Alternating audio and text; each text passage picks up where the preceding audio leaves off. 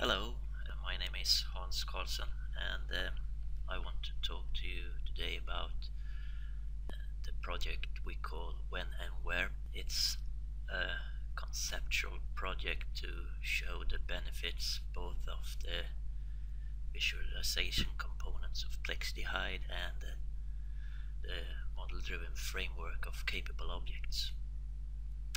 Gonna dive straight into it here, just opening the project, name the project, and it has some task groups and tasks with under it, things that we're supposed to do, and there's work items that represent something we have to do at a specific point in time. You can easily add new work items like this, and you could resize them. Once you have one of these, you can go into details, show work item, to write some text on it. This is the text. You could change the date, you could change the color of it. Want to be able to assign some kind of ability to what's needed to do this, and just have some samples here. That's the main requested ability, and maybe there's additional abilities that's needed, so one of those as well. And the same for the performer who's gonna do this. Is it this guy? Fine. And also, if there's consumables associated with this work item, you're able to add them here. This changed to green, and this is the text we wrote. You can also edit it here. And the idea between When and Where project, that the where should represent things in a map somehow. So let's say that we take this new work item and say that it's supposed to be done in Kazakhstan somewhere. Maybe, I don't know anything about Kazakhstan. Maybe we should do it somewhere else. Let's do it somewhere in Europe.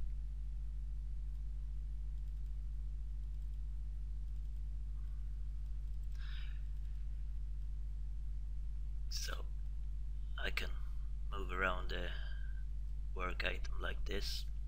Let's go to London.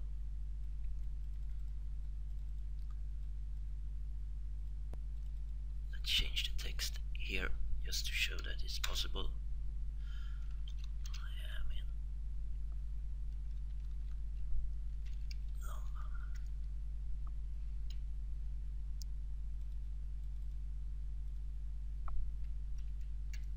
Like that.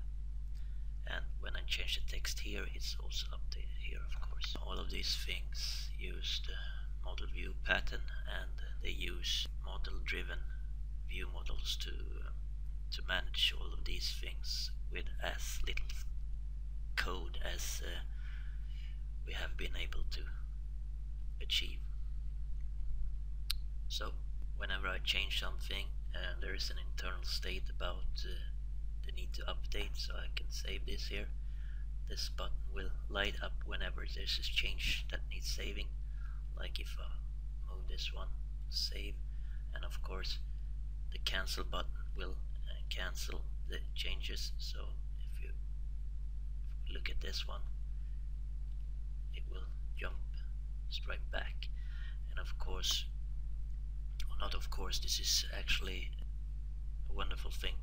There's multi-level undo straight in the framework, so if you move things around as a user and then all of a sudden decide that it was wrong, you can simply press Ctrl Z for undo in levels, and everything is returned to the original state where there's nothing to save. Also, if you watch this item that is a span that seems to follow, it's implemented with derived attributes at the model level, and we're going to look at that. If you're interested, we could look at that and I can explain how it works.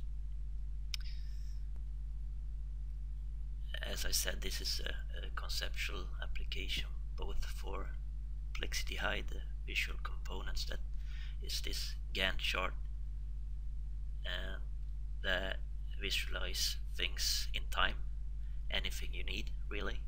It's pure VPF, also runs on Silverlight. It has the ability to zoom in, and it uses gestures to do this. If you have a screen that supports that. Also, another view that's possible is the scheduling view. So let's look at the same information as a schedule instead. Let's save this and show schedule. And in the schedule view, the date scaler is placed this way. It has the same abilities to zoom and things like that. And here the model says that it's supposed to show the resources as columns and the work items for each resource cross project in the column here, and the resources that hasn't been assigned to, or rather the work items that hasn't been assigned to any resource, will show up in this column. Then it's desirable to just be able to assign something to a resource by dragging and dropping to this column. Of course, if I do cancel of that, discard changes, it will jump back, straight back. So let's do that again. Discard changes, yes. And of course, the undo and redo is there as well. So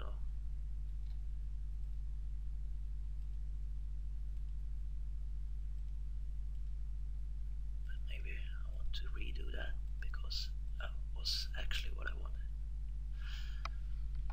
This is a view for finding overlaps. If you have overused a resource, like in this case, you might want to change resource if they're compatible.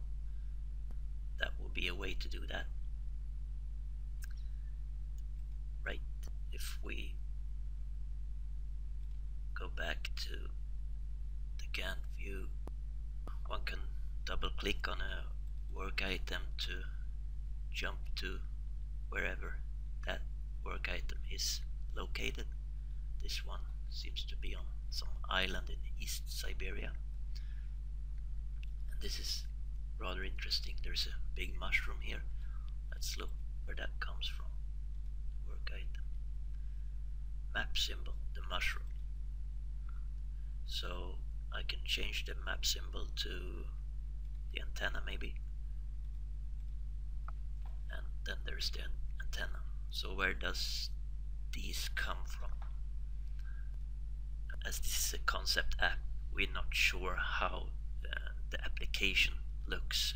It's really up to you. We need to discuss how to take this a real case, a case that you might have, that you might want to keep track of antennas that you have put up in different locations or something like that. Anything really, but this is just a concept on how we can store this information and visualize it for you. Anyway, the symbols is implemented also with the pure SAML, which is a part of Windows Presentation Foundation. So you could simply grab something of the net that someone has done and paste in the SAML code to get this symbol, and once you have the symbol in WhenAndWhereProject, you can use the symbol. So that's flexible. Since this is done with purely VBF, it's easy to put your own style to everything in the application. Just to prove a point, I'm gonna switch to some other styles. Not very good looking, but anyway, you get the drift. Pure SAML style sheets that you produce for this. Hopefully this flyover will give you some ideas of what you could use these components and this concept for. And we're gonna look behind the hood now to see what builds up these things, so that you get a feel for that this is really doable, something you can do today and get great results really fast. Everything is developed with Visual Studio. There's a plugin that represents the Eco framework, which gives you the modular surface, explain what you need, what kind of information you need, and if you have business rules or actions that you want to perform. So the project that we saw, and the task groups and the tasks and the work item is all part of the model, but I would love to hear back from you if you have ideas on what you can use these things for. If you want to have the sample application or sample projects to test it, or if you want to have me explain something in more detail how it's done, I'll be happy to do so. There are very few lines of code in this project because everything is model driven. The lines of code that are there are really generic, so that they can be used to different things, like the Gantt chart that we constructed has quite a few markups on it to get the view that we wanted for this project. But most things are at the model level, and most things are in model-driven view models that really easy to just find the model attributes and add them to display to get the information transformed the way you want it. If you find this interesting in any way, either to use part of it or the whole concept, let us know and we will guide you further. Thank you.